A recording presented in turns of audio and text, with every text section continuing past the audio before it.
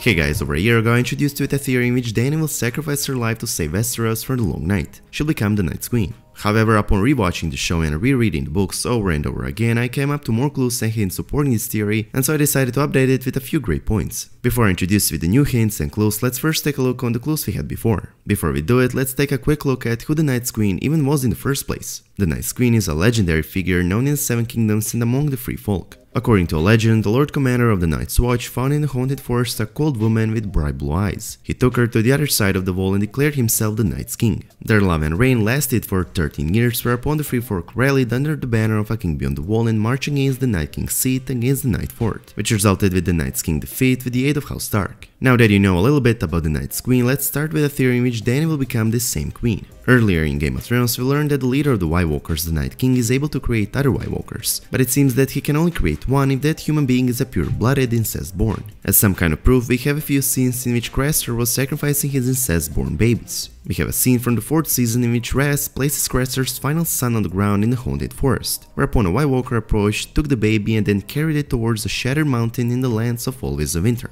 Once the White Walker approached an icy altar ringed by large icy spikes, he placed the baby upon the altar, whereupon the Night King approached, gently gathered the baby in his arms and placed his index finger upon the baby's cheek, which caused the child's eyes to turn icy blue and its skin to grow pale. This scene from the 4th episode of season 4, in my opinion, confirmed my statement that all incest-born, pure-blooded human beings can become a White Walker, while every other human being can only become a white or reanimated corpse raised from a death by the White Walkers to act as their minions. All of this means that the Night King could turn Dany into one of them, since Dany is a pure-blooded, incest-born daughter of King Aerys and Queen Rhaella Targaryen.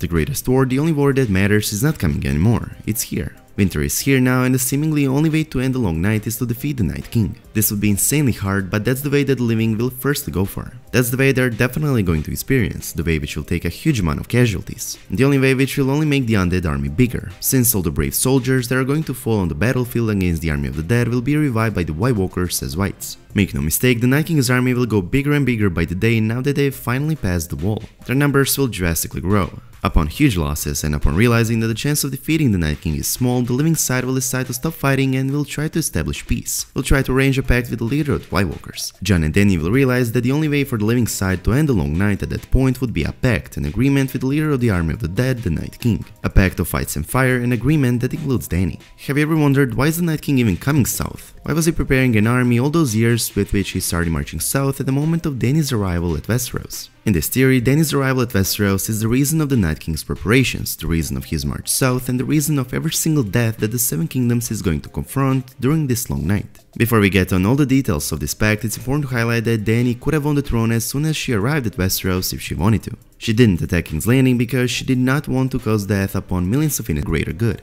Dany will agree to make a pact between the living side and the dead, an agreement in which she ends the Long Night by becoming the Night's Queen to the Night King, saving all the Westeros from certain death. Some might say that you cannot negotiate with the Night King and White Walkers, but that might not be true. Craster negotiated a deal with the White Walkers, and as long as he provided a steady supply of sons, they agreed to leave him and his daughter wives alone. Dany will accept the pact and she will become the Night's Queen, whereupon the Night King and Dany will go beyond the wall and rule over it as a form of peace agreement between the living and the dead. Beside Dany's visions, as I've already said earlier in this video, Dany's arrival at Westeros and the Night King's preparations and his march to the south fits perfectly in timeline as well. I don't think it's coincidence that all those years the Night King was preparing and gathering a huge army with which he started marching south at the same time of Dany's arrival at Westeros. Also, the fact that the show included multiple scenes that are proving that the Night King can create other White Walkers only if that human being is a pure-blooded incest-born, which Dany among the very few is, not to mention she's the only incest-born main character, has to be foreshadowing something huge. Dany will in this theory die in the hands of Jon Snow only to shortly after open her eyes as the Night's Queen.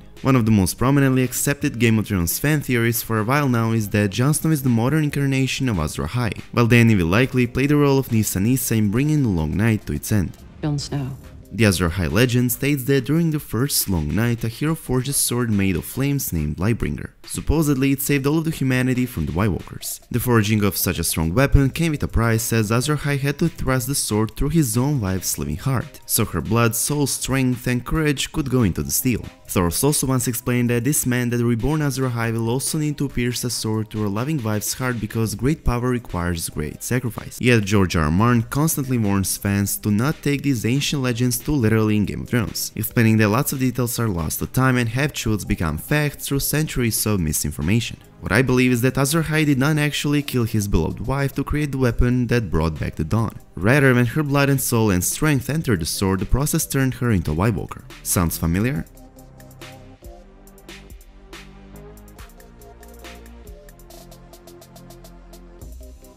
Anyways, there's no doubt that Lightbringer as a sword that was able to kill White Walkers was made out of Valyrian steel. As most of you probably know, the secret of forging Valyrian steel was lost in the Doom of Valyria, so no one knows how people used to make these swords. However, a popular opinion is that Valyrian steel is forged with dragonglass, since both materials are capable of destroying White Walkers. As we learned in one of Bran's flashbacks, dragonglass can also transform living humans into White Walkers, so it's quite possible that Valyrian steel can just do the same. But why would Azor Ahai do such thing to his wife? Why would Jon Snow pierce Longclaw through Dany's heart? It's hard to believe that a single man defeated the entire army of the dead with a flaming sword he forged by killing his wife, since it's highly unlikely that Azor Ahai killed hundreds of thousands strong army of the Night King with a Lightbringer during the first long night. It's plausible that Azor Ahai chose diplomacy and peace to end it and save all of Westeros, as otherwise they probably would have all died. For centuries the great houses have been securing their political alliances with marriage, so perhaps that's exactly the best way to make peace with the... Of course, Dany could not just become the Night's Queen without most of people even knowing who the Night's Queen even is, meaning that for this theory to come true, we'd have to see 1 or 2 flashbacks of the first long night as well as of the Night's Queen herself. And not only that, but for this theory to come true, Bran would have to go back into the first long night to see how did the living manage to end the long night. Bran would have to see the living make a deal with the dead, but also to see Azor Ahai piercing a Valyrian steel sword through Nysa's heart, and witness that it wasn't this famous hero who single-handedly destroyed the army of the dead with a flaming sword as the legend says, but it was rather his Valyrian steel sword that created the Night's Queen, which in fact ended the long night. Well, the Season 8 filming leaks seem to be confirming that it's exactly what we'll get in the final season. Reportedly, Season 8 of Game of Thrones will see one important new character played by Laura Elphinstone, and as all the media reported, she'll most likely play the Night King's wife in a flashback, I would assume. In conclusion, Dany Nysa will in this theory die in the hands of Jon Snow Azor Ahai, and shortly after open her eyes as the Night's Queen, heading beyond the wall with the Night's King, fulfilling the Azor Ahai prophecy, ending the long night and saving all of Westeros just as every true queen would do for her people.